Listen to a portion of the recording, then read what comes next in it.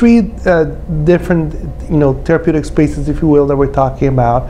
One is the patient who is castration naive, never had hormonal therapy, that has a biochemical relapse.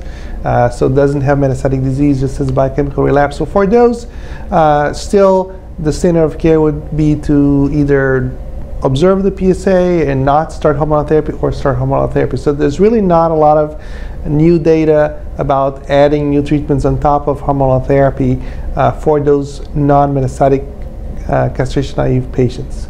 Now, where the major advances have occurred in the last 3 years have been for those patients with metastatic disease who are newly diagnosed, where the standard in the past used to be just hormonal therapy with LHRH agonists or combined engine blockade with earlier generation anti-androgens, for instance.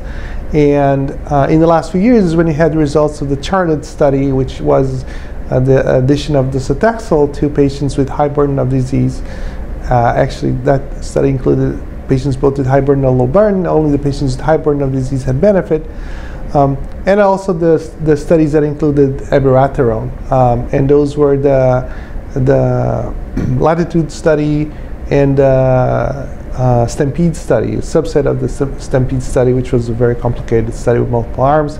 But basically, the benefits were seen in CHARTED with docetaxel for patients who had high burden of disease, which meant at least several bone metastases and or visceral metastases, and then for abiraterone, for instance, with Latitude, they had to have 4 bone metastases in the castrate-naive metastatic setting. So those are the types of patients that would benefit.